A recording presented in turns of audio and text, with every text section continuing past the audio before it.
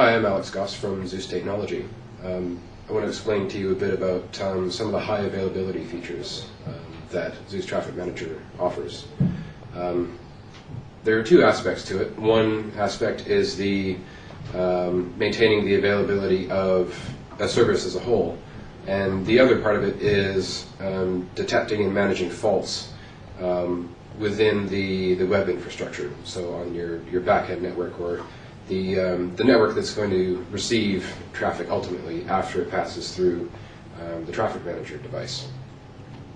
Now, for front-end fault tolerance or high availability, basically what we do is we take measures to ensure that the IP address endpoints that people will be using to access your services, we take steps to make sure that those IP addresses are available all the time. We do this through a method of clustering.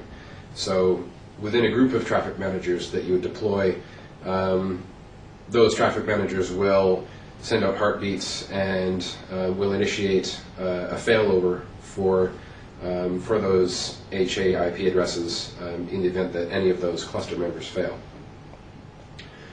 With the back-end side of the picture, what we do is through a series of health monitors and also passive monitoring, or some people call it inline monitoring, is detect faults within the infrastructure, and we stop sending traffic to those machines.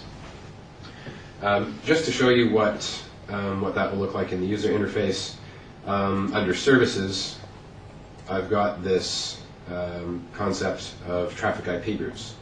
Now, some people that have similar products in the industry call these virtual IP addresses. We call them traffic IP addresses. So basically what you do is you create a number of traffic IP addresses, and then you apply those to virtual servers, which are actually the things that listen for inbound traffic. Now, on the back end, we have this concept of a pool, which is a group of servers that all offer the same content or host the same service. We support a variety of different protocols, web being one of the most common, of course. And then what you do with this pool is you apply health monitors to it.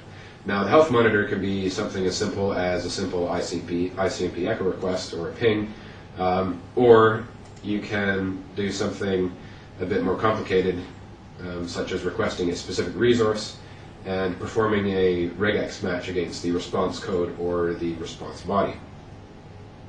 And depending on, you can tune the number of failures in a row that are required to stop sending traffic to one of these web servers, how long it stays down for, and we will also ramp up the traffic once a node recovers.